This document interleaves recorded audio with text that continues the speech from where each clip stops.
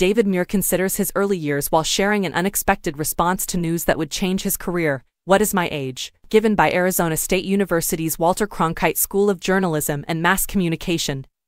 David Muir is the most recent and deserving recipient of the Walter Cronkite Award for Excellence in Journalism. During the ceremony last week in Phoenix, Arizona, the 50-year-old anchor for ABC News gave a speech in which he looked back on his 30-year career and highlighted some of the most poignant moments of it. Speaking candidly about his experiences covering Hurricane Katrina, the war in Ukraine, and the famines brought on by climate change in South Madagascar, David emphasized the importance of encouraging journalism students to seek out the truth and concentrate on traveling to the scene to understand the story's true nature. He did, however, begin his speech lightheartedly, cracking jokes with the audience and expressing gratitude to his colleagues at ABC News, particularly the executive producers and those with whom he collaborates on World News Tonight. You know, when I learned that I would be receiving the Cronkite honor this year, the first thing I thought was, wait a minute, how old am I? He said, setting the audience in fits of laughter as he described his reaction to being honored. David jokingly stated, I did have a big birthday this last year, but the Cronkite Award was entirely unexpected. Speaking of his early years in journalism,